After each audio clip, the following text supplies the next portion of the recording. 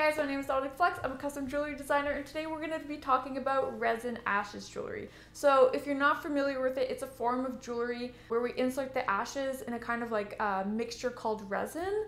And we're going to be going over all the pros and cons. So if this is something that may interest you, you're going to be able to know what to look for before purchasing. Alrighty, so let's start with the pros. The number one reason why I found that clients like resin ashes jewelry is because it's one of the main ways that you can actually see the ashes. Because when you're working with resin, you can make it as opaque or as translucent as you want. The second thing is, in comparison to gemstones, resin is actually relatively inexpensive. So what's that mean? That means that you can basically get any size of ring. You can go very, very small, little accent stones, all the way to maybe, let's say, a much larger center stone. And it's going to be relatively inexpensive. You're more going to be paying for the cost in labor than you're actually paying for the cost of materials. In comparison, choose a ring with a gemstone. Having those larger carat weights can probably cost a lot more. They're also extremely versatile. Because resin is kind of like a gooey substance, it can basically take on any shape, any size that you want, which is really fun. So this allows you to get a little bit more creative and really choose a design that works for you. Another great thing is that resin is super durable. So you can smack it, you can wear it every day, and it's going to kind of withstand that everyday wear and tear, which is great because obviously this is a jewel that you will probably never be taking off. And like, even if you were to, let's say, somehow scratch it, it's super easy to buff it out, fill it with a little bit more resin, and it's going to be brand new. And because it's so durable, I honestly find that it's a much better technique to use than, let's say, a lot of times we'll see like ashes jewelry where it's a screw in.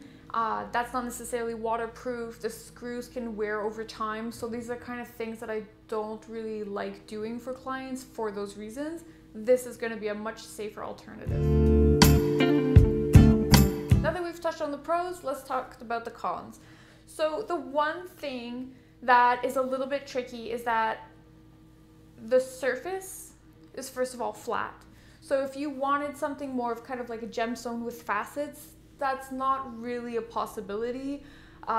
So it's not going to have the exact same aesthetic. Another thing is that sometimes the ashes can kind of stick out a little bit, and there's not that much that we can do. The way that we're able to see the ashes is that we have to put them a little bit higher within the resin.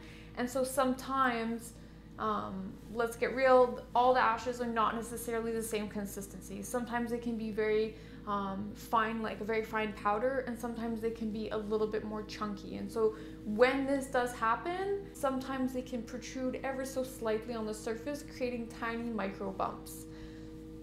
Is this a big deal? Not really. You're not going to see it unless if you're really looking. But you have to be realistic in the sense that it's not going to be, you know, flush. Otherwise, we would have to grind down the ashes, and I personally don't want to do that because I feel it's a little bit disrespectful. There are a lot of colors to choose from. You know, you can basically get any color in the rainbow: greens, blues, oranges. I'd say that some of the colors, especially the darker shades, can have a little bit of discrepancy.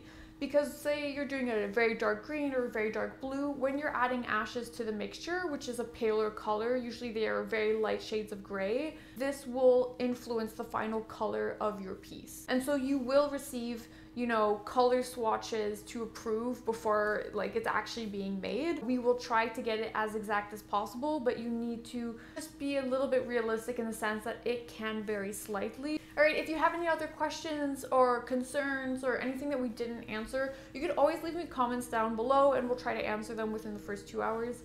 And if you are interested in one, you can always send us an email. The links are down below. And thanks for watching. My name is Dominic Flex, and I'll see you next time.